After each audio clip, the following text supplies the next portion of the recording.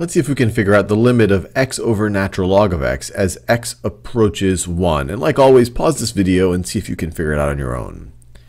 Well, we know from our limit properties, this is going to be the same thing as the limit as x approaches 1 of x over the limit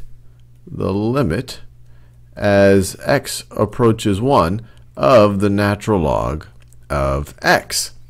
Now, this top limit, the one I have in magenta, this is pretty straightforward. This, if we had the graph of y equals x, that would be continuous everywhere. It's defined for all real numbers and is continuous at all real numbers. And so if it's continuous, the limit as x approaches 1 of x is just going to be this evaluated at x equals 1. So this is just going to be 1. We just put a 1 in for this x. So the numerator here would just evaluate to a 1. And then the denominator, natural log of x is not defined for all x's, and therefore it isn't continuous everywhere, but it is continuous at x equals 1. And since it is continuous at x equals 1, then the limit here is just going to be the natural log evaluated at x equals 1. So this is just going to be the natural log of 1, which of course is 0. E to the 0 power is 1. So this is all going to be equal to, if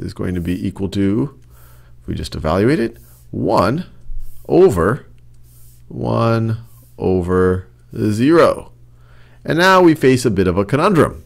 1 over 0 is not defined. If it was 0 over 0, we wouldn't necessarily be done yet. That's indeterminate form. As we will learn in the future, there are tools we can apply when we're trying to find limits and we evaluate it like this and we get 0 over 0.